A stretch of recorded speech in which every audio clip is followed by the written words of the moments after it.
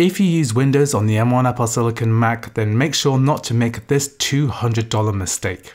If you haven't subscribed already, then please consider scrolling down and pressing the subscribe button. This will help you keep up to date with the latest Mac gaming news. It only takes a moment, but it really helps to support the channel and the work that I do.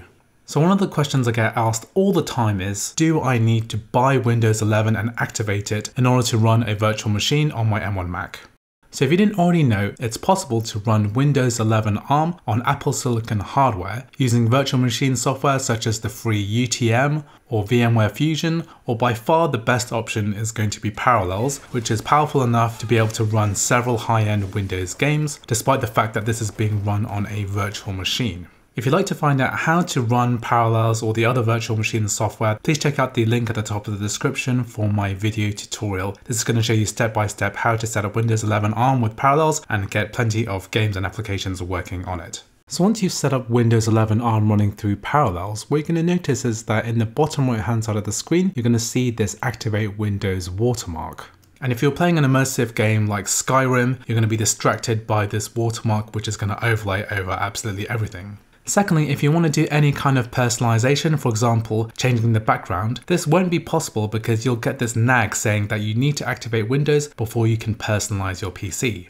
So when I go to the activation screen on Windows 11, it's telling us that we have no valid product key on this device. So here we can press the change button here and we can enter a product key. So at the time of recording, Windows 10 and 11 Pro or Enterprise keys can actually be pasted into here and it will activate Windows 11 ARM. However, before you go ahead and make a mistake, please continue watching the video. I'm going to explain why activating is not necessarily going to make your Windows 11 ARM legal. I'm also going to show you some workarounds around how to get rid of the watermark and how to personalize your desktop. So please make sure to watch the video all the way to the end so that you don't waste any money buying a license that you don't really need.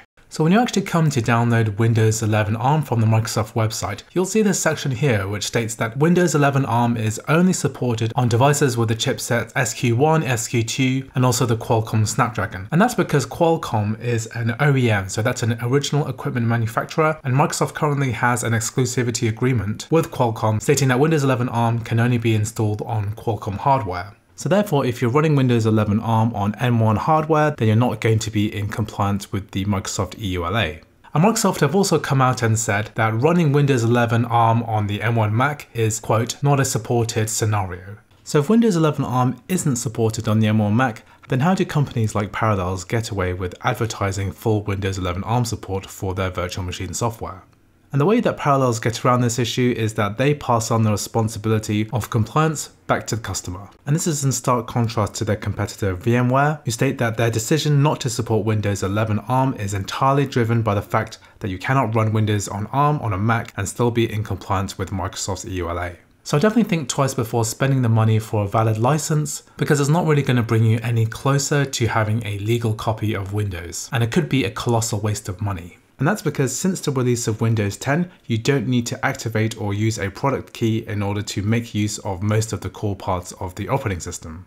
And the only things that you can't do are cosmetic, and I'm going to show you how to work around those issues. So the annoying watermark that comes on the bottom right hand side of the screen only actually appears when you've been using Windows 11 ARM for several hours. If you actually go ahead and restart the virtual machine, that watermark will disappear and will only come back after a few hours. And I don't really consider this a big inconvenience because you should be restarting regularly anyway. And secondly, if you want to be able to change the background, you can sort of still do that by right-clicking on the desktop, going to Personalize, and you can still change some of the default themes, so you can use a darker one if you prefer. And also there's a workaround to changing your wallpaper. So if you go to Explorer and then you find an image file that you want to change to, what you can do is to right-click on that file, whether it's a JPEG or a PNG, and then you can click here Set as Desktop Background. So if I click this button, and I can change it to whatever wallpaper I want without having to activate Windows. So lastly, if you want to get rid of these annoyances permanently and you don't want to pay full price for a Windows license, then what you can do is to turn to the grey market. So grey market Windows keys are basically keys that have been sourced from a country where Windows is sold at a very cheap price, for example in India, and they're basically resold to the Western market at a much lower price. I'm not going to link to these directly, you can find them easily online. Just be aware that you're dealing with a third party, and if your key doesn't work for some reason, you'll have to deal with that third party probably in another country, and you won't be dealing with Microsoft directly, so it really comes at your own risk.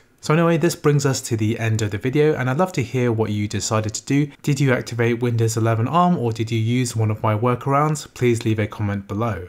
And also, if you'd like to find out more about Microsoft's secret deal with Qualcomm and how this exclusivity period is probably going to end very soon, and that we may see Boot Camp coming back in the very near future, so please check out that video. I've got lots of other Windows on Mac and Mac gaming tutorials on my channel, so please check it out. If you liked the video, please like, please subscribe, and I'll see you in the next video.